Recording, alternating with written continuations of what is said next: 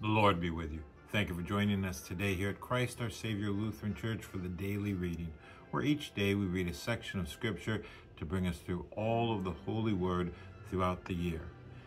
Today, as we begin December the 1st, our first reading is from Luke, the first chapter, verses 46 through 55, and the book of Revelation, the first two chapters. Again, Luke 1, 46 through 55, and Revelation 1, chapters 1 and 2. So let's hear God's word and pray together. In the name of the Father, and the Son, and the Holy Spirit, Amen. O blessed Lord, you have caused all holy scriptures to be written for our learning. Grant that we may in such wise hear them, read, mark, learn, and inwardly digest them, that by patience and comfort of thy holy word we may embrace and ever hold fast the blessed hope of everlasting life, which thou hast given us in our Savior, Jesus Christ. In his name we pray. Amen.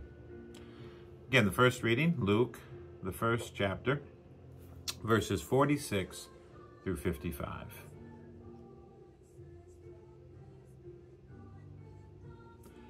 And Mary said, My soul magnifies the Lord, and my spirit rejoices in God my Savior, for he has looked on the humble estate of his servant. For behold, from now on all generations will call me blessed. For he who is mighty has done great things for me, and holy is his name. And his mercy is for those who fear him. From generation to generation he has shown strength with his arm. He has scattered the proud in the thoughts of their hearts. He has brought down the mighty from their thrones and exalted those of humble estate. He has filled the hungry with good things, and the rich he has sent away empty.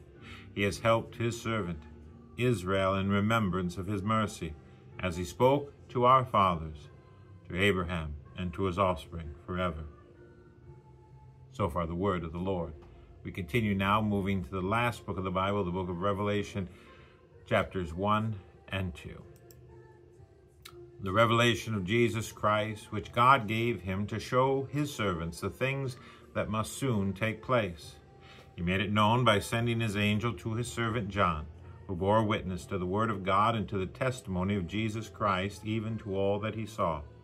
Blessed is the one who reads aloud the words of this prophecy, and blessed are those who hear and who keep what is written in it.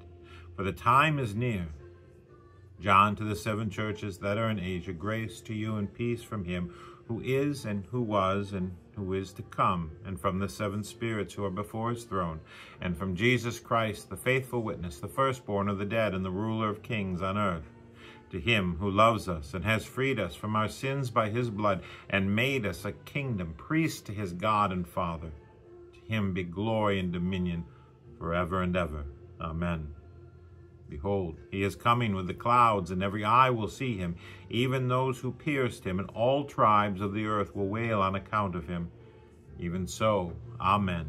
I am the Alpha and the Omega, says the Lord God, who is, and who was, and who is to come, the Almighty. I, John, your brother and partner in the tribulation and the kingdom and the patient endurance that are in Jesus, was on the island called Patmos, on account of the word of God and the testimony of Jesus. And I was in the Spirit on the Lord's day, and I heard behind me a loud voice like a trumpet saying, Write what you have seen in a book and send it to the seven churches, to Ephesus and to Samaria and to Pergamum and to Thyatira and to Sardis and to Philadelphia and to Laodicea. And I turned to see the voice that was speaking to me. And on turning, I saw 7 golden lampstands, and in the midst of the lampstands one, like a son of man, clothed with a long robe and with a golden sash around his chest. The hairs of his head were white, like white wool, like snow. His eyes were like a flame of fire. His feet were like burnished bronze refined in a furnace. And his voice was like the roar of many waters. In his right hand he held 7 stars. From his mouth came a sharp two-edged sword, and his face was like the sun shining in full strength. When I saw him, I fell at his feet as though dead. But he laid his right hand on me, saying, Fear not. I am the first and the last, and the living one. I died, and behold, I am alive forevermore, and I have the keys of death and Hades. Write therefore the things that you have seen, those that are, and those that are to take place after this. As for the mystery of the 7 stars that you saw in my right hand, and the 7 golden lampstands, the 7 stars are the angels of the 7 churches, and the 7 lampstands are the 7 churches. Chapter 2. To the angel of the church in Ephesus write, the words of him who holds the 7 stars in his right hand, who walks among the 7 golden lampstands.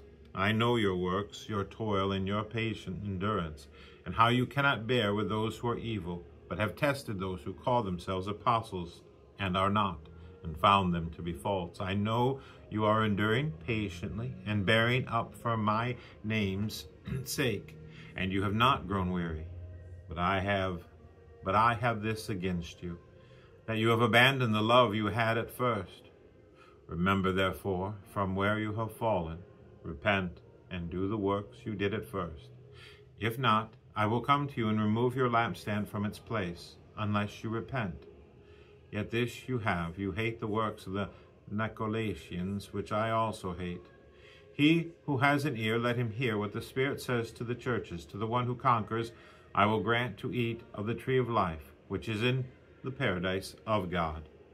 And to the angel of the church in Samaria write the words of the first and the last, who died and came to life. I know your tribulation and your poverty, but you are rich, and the slander of those who say that they are Jews and are not, but are a synagogue of Satan. Do not fear what you are about to suffer.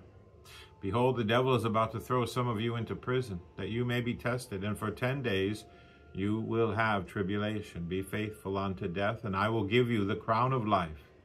He who has an ear, let him hear what the Spirit says to the churches. The one who conquers will not be hurt by the second death. And to the angel of the church in Pergamum write the words of him who has the sharp 2-edged sword.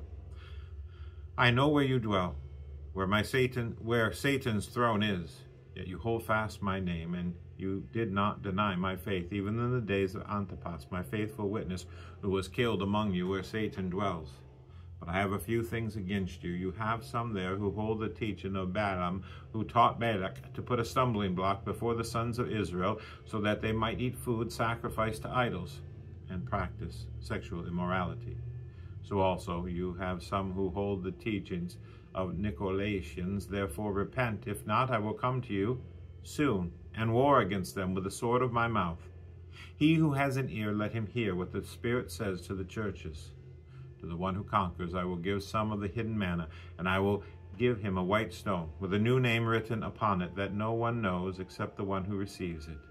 And to the angel of the church in Thyatira write the words of the Son of God, who has eyes like a flame of fire, and whose feet are like burnished bronze. I know your works, your love, and your faith, and service, and patient endurance, and that your latter works exceed the first. But I have this against you, that you tolerate that woman Jezebel, who calls herself a prophetess, and is teaching and seducing my servants to practice sexual immorality and to eat foods sacrificed to idols. I gave her time to repent, but she refuses to repent of her sexual immorality. Behold, I will throw her into a sickbed, and those who commit adultery with her I will throw into great tribulation, unless they repent of her works.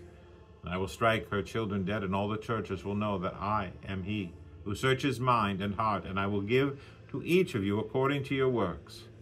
But to the rest of you in Thyatira, who do not hold this teaching, you have not learned what some call the deep things of Satan. To you I say, I do not lay on you any other burden, only hold fast what you have until I come. The one who conquers and who keeps my works until the end, to him I will give authority over the nations. And he will rule them with a rod of iron, as when earthen pots are broken into pieces, even as I myself have received authority from my Father. And I will give him the morning star. He who has an ear, let him hear what the Spirit says to the churches. So far, the word of the Lord. The Lord bless you and keep you. The Lord make his face shine upon you and be gracious unto you. The Lord lift up his countenance upon you and give you peace.